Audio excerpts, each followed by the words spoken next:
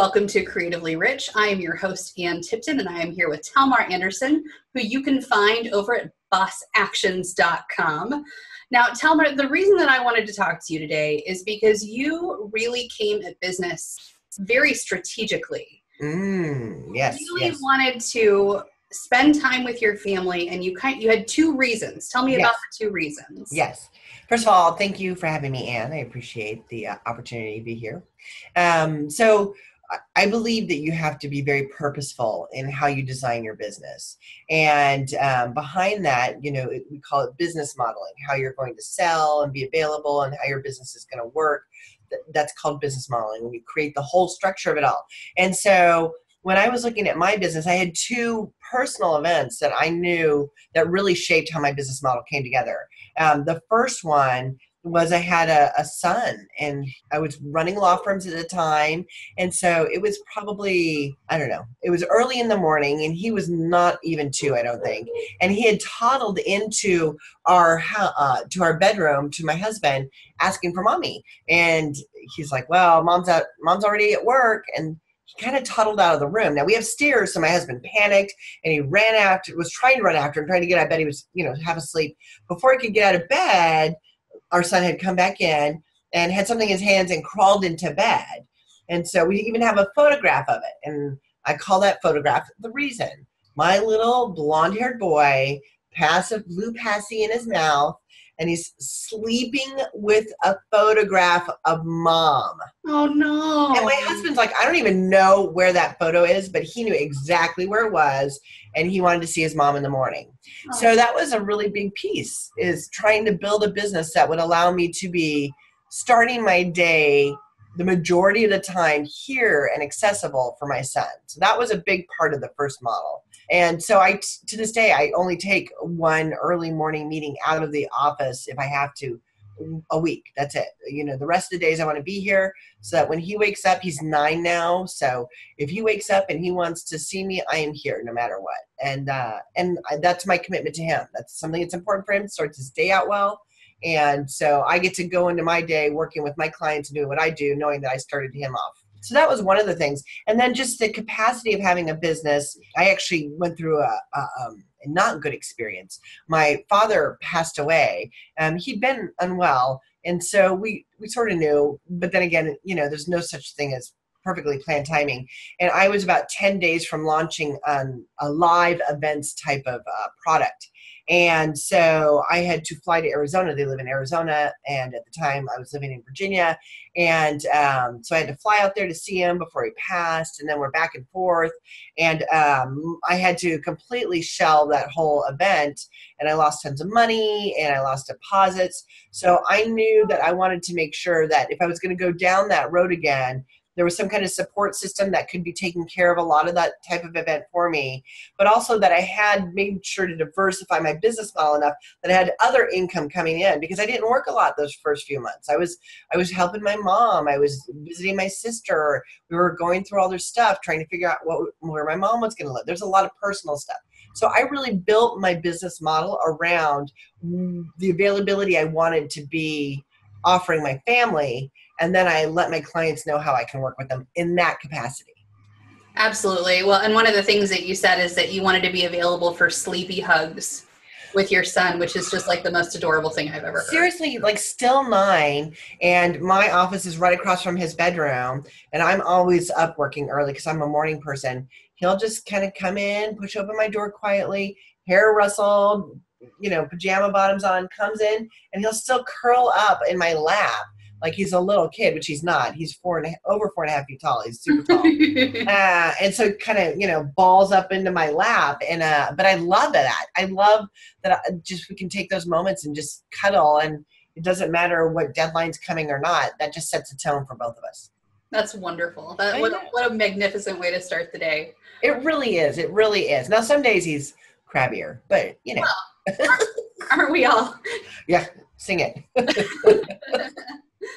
So one of the things you said is that intention is everything. So you went into this with the intention of creating it. So tell me a little bit about how that intention shaped a little bit more around your business.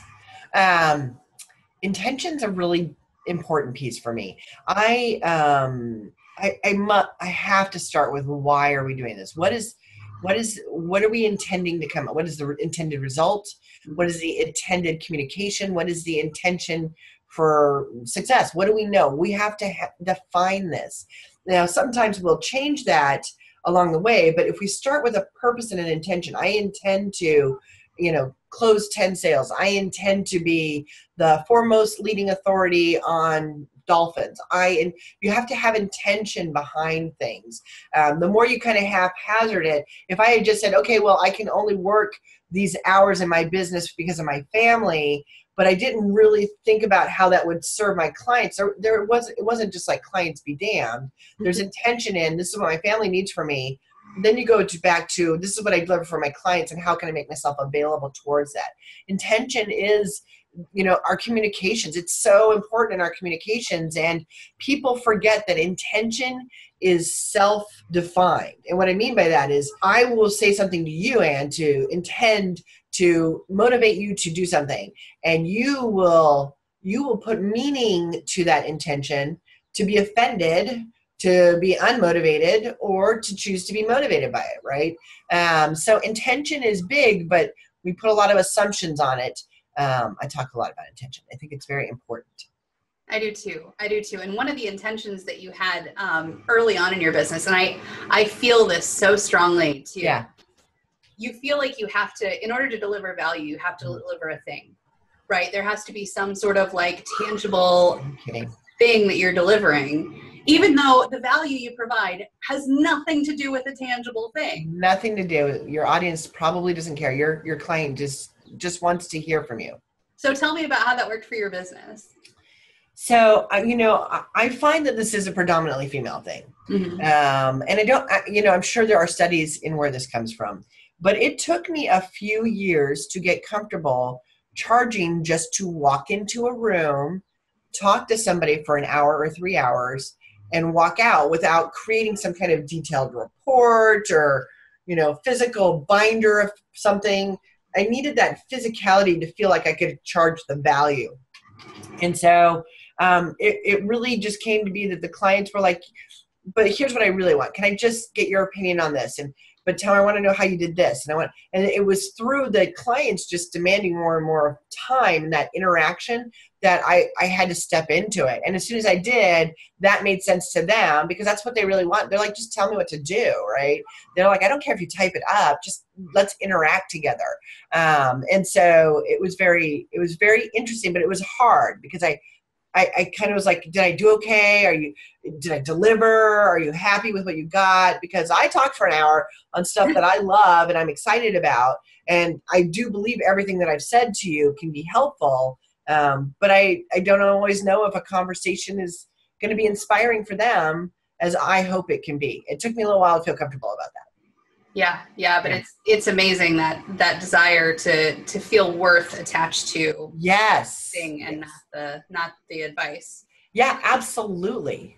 I think it's particularly hard, and I know this about you, is that you're just such a genius where you're in your lane that it comes through so easily for you, what is so difficult to other people. And so it's hard. It's so hard to step back from that and go, no, that was actually incredibly valuable to them. That's enough. Well, and again, that's why I credit listening to my clients as the aha behind stepping into that value, because like many people, it was easy. So why it's not valuable to me? This is stuff that I know. I would never pay somebody for what I know. And I think as business owners and people that are valuing our time, we forget that the things that are easy for us got there through education, time, intuition, whatever our secret genius is. And that is valuable to all of the people that are like, okay, wait, how do you write a job description? And why do I even have to care? And how do I fire this person? And whatever the questions are that people have, I'm like, oh, well, it's easy. You say this, and this, you document this, you have this meeting, you do that. And people are like, that's brilliant. I'd never thought of that before. And I'm like, in my head, I'm like, this is great. This is good stuff. But you forget that not everybody knows what you know. Yeah.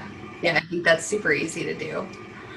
So tell me if somebody is feeling held back from having what they want in life, I think I certainly admire how you have made what you want a priority. Yes. What advice do you have for somebody who feels like they can't do what you've done? Well, it wasn't easy. If I'm making it look easy, I'm not being truthful. There were days where I cried, yelled, kicked the, air, wishing there was something harder there to kick. I've had the ups and downs, but for me, the motivator to continue and to do it is I just love being able to be in that interaction with that client. Once I see them getting it, when I see that click, and I recently had a client say to me, if I had known what you're teaching me to be as a manager of my own company back when I was younger and I managed in big corporations and other organizations that this person was a part of, my career, my life would be vastly different. If the managers I had had even knew my career, if I could have been under somebody that you're teaching me to be. And so hearing that, they get it, they get the depth of it, and I just know they're going to take it and they're going to give it to their teams and to their staff, and they're motivated. That's just, for me, that's the motivator, is get connected to the piece that I like, which is being with my clients and giving them the answer. And then you create a scalable model around that. And so it has to start with my happy factor, because my clients, that's what makes them happy, right? If I'm excited and I'm like, we're going to do this, we're going to hire you a this and a that and a those, and we're going to start over here, and I'm going to push you a little bit, and we're going to work together, and you're going to do this on your own, you got to be able to get into it. So I love it, and that helps out.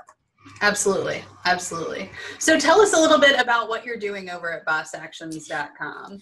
So bossactions.com is my online membership site, where I am connecting business owners and that are shifting to boss. There's a difference between being a business owner that's stuck in the overwhelm and you're trying to figure out how to get it all done. And you're like, I just need somebody to help me get this off the desk. And I just want somebody to help that client with that problem.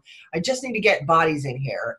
To the shift of being a boss, where you're really like, okay, my business needs this to be successful. Outside of the personalities and outside of me, this is what my business needs. And then strategically, right? We started with the word strategic, I think. Mm-hmm. Strategically thinking about, okay, my business needs this first, because this will free up this many hours for me to give back to my business as a boss. And then we go here, and then we go here. So we start creating an organizational structure that is both intentional, see, come all around, both intentional and helps us. It can be helpful for you. The big shift really is understanding it's about your business. So what does your business need? Not what do I need? I need someone to rub my feet every day. I don't have that. That's what I need. My business doesn't care if I get foot rubs. My business cares if somebody's able to answer the phone, if I can get to all of my client meetings on time, if they're scheduled spaced correctly, if I get my content out for them to get to. And it's about that. So I help the business owner shift to boss. Cool. And so you're talking about not only the planning piece, but also the practical, like tactical how-tos. What do I need to know? Yes. About that stuff, because absolutely. So we start with the shift of what we need to be thinking about. But currently right now, our founding members that are joining also get access to a course that I have called Ready, Aim, Hire, and that is actually a 5-step process on how to figure out what you need to hire for and how to write a job description that will attract the right person for the job you need today. And too often people are copying job descriptions from other companies. And then when they hire people, they're like, it's so weird. This person totally did not match. They were not the right fit. Well, it's because you're hiring for another company, for goodness sakes, right? So there's tools like the Ready, Aim, Hire course. I have guidelines. I have a forum where the bosses can reach out to each other. So if one of them's having, one of their staff comes in and says, I want you to give me a 50% increase or I am leaving. And you're like, oh, what do I do, right? You get on your community and then you just say, hey, has anybody ever had this? And the bosses share with each other, oh, I did this, have you tried offering this instead if you don't have the cash, or your business is going to be fine without them, and just make sure you get your processes and done.